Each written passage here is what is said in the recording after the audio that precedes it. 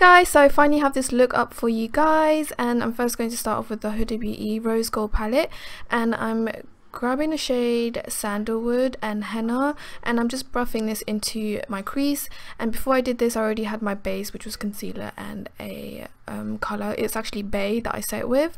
Now I'm going in with Cocoa and I'm deepening that crease, so you're kind of creating your deep crease, cut crease kind of thing, but you don't have to be neat. Just make sure that the upper part of the crease is neat, but underneath we'll carve it out with concealer. I also went in with the black shade in the Huda Beauty palette, and I'm just deepening it, the crease thing. I'm sorry, I'm so bad at voiceovers, that's why I kind of stopped doing them. But yeah, I'm just kind of deepening it, as you can see here. I took a really tiny brush. Then I'm going in with my MAC Pro Longwear Concealer in NC42, and as you can see, I'm going to really carve out the crease. This is like magic when you're doing a cut crease. It might be hard in the beginning, but if you just practice a bit, it'll be fine. I did practice a lot to do the cut crease, so once you get a hang of it, you'll be totally fine. It'll look amazing. The tip I would give is to use a really tiny brush though.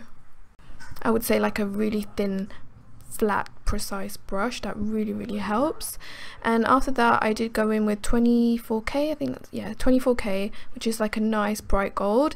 And this I'm going to spray with some Smashbox primer water on a brush, and I'm just going to pack that all over where we put the concealer.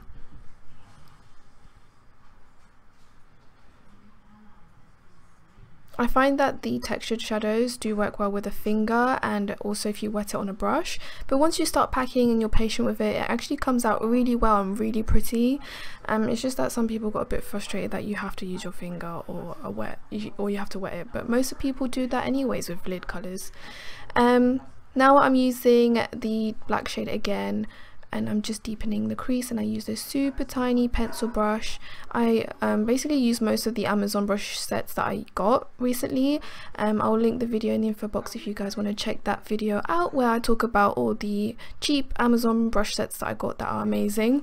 Now I'm going in with the NYX matte liquid eyeliner, and I'm just creating a nice flick wing kind of thing. And I also did go in with some makeup wipe, which you'll see later on, to clean it up. For lashes, I am using the Isla Glamour lashes, which was like with Vegas Nay, and I'm just popping those on.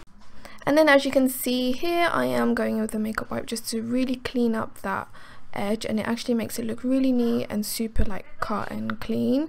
Then I'm going in with my MAC NC45 concealer just to cancel out the pigmentation around my mouth, and look how it takes it away instantly. Look at it. This concealer is good, but it does have a tendency to separate sometimes with some foundations. Now I'm going in with the NYX Total Control foundation in Caramel. I have been absolutely loving this foundation for some reason.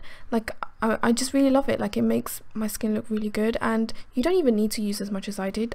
Today I'm actually wearing it, and I just used one drop on my cheeks and on my forehead, my nose and my chin, and that covered my whole face really nicely. But I'm just blending all of that with my damp beauty blender, and then I went in with my retouching wand in I think it's medium, and this is by Bobbi Brown. This is really good under the eyes, but it does kind of crease a bit, so you definitely have to do a bit of baking with it. And again, I'm just blending that with my damp beauty blender, and I am gonna also blend it on my forehead, the bridge of my nose and my chin, just to kind of highlight those areas. And then to set that in, I'm going to use the Kat Von D loose setting powder in translucent, and I'm using my damp beauty blender just to really bake underneath the eyes, the bridge of my nose, my forehead and my chin as well. Then I'm going in with some Maybelline matte and poreless powder in 250, and I'm just going to use this to set my entire face. I also brushed off the baking powder like literally 2 seconds later, and then I kind of touched in with the powder again with the Maybelline powder, just to kind of make everything blend together and not make it look too white underneath the eyes. And I've been really liking this powder, the Kat Von D one. It's actually really good, and the Maybelline one actually. Now I'm going in with some bronzer. I'm using the NYX matte bronzer in Deep, and I'm just going to add some colour to my face and kind of contour with it as well, because it's not too orange, it's actually kind of like a cool brown. The brush that I'm using here is the MAC 135 brush, which I've really been liking to bronze my face with. Then I am using the excess powder that I had on the sponge to kind of carve out underneath the bronzer, just to clean it up, and you can just brush it all away. Now I'm going in with some of this pink colour right here. I forgot the name, but everything will be linked in the info box and written as well. But I'm just using that colour as a blush, and I've been really liking it. Then I went in with the Huda Beauty 3D highlighter palette in Golden Sands, and I just used Tahiti on my cheeks and my temples, the bridge of my nose, and my chin as well.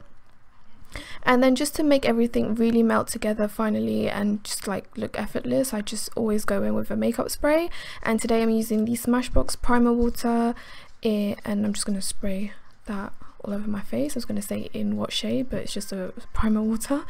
Then I'm going in with this Urban Decay black eyeliner, which I've been really enjoying lately, and I'm just going to really smoke out my lower lash line.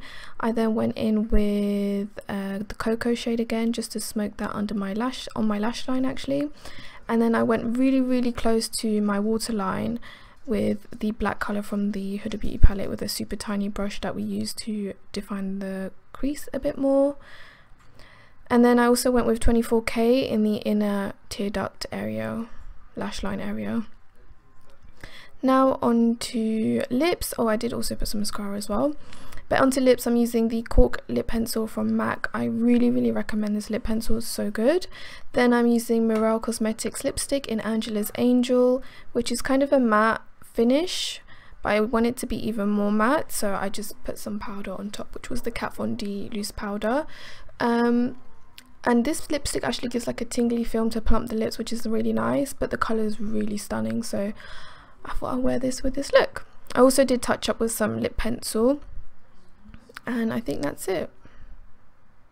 But look how like the powder will change the way the lipstick look. It will really make your lips look so plump and like really full and super matte, and it actually makes it last so much longer. But yeah, that's the end of this look, guys. I hope you enjoyed it. Thank you so much for watching and for wanting to see this tutorial. I appreciate it so much. Give it a thumbs up and subscribe to my channel. I love you guys, and I will see you next time. Bye.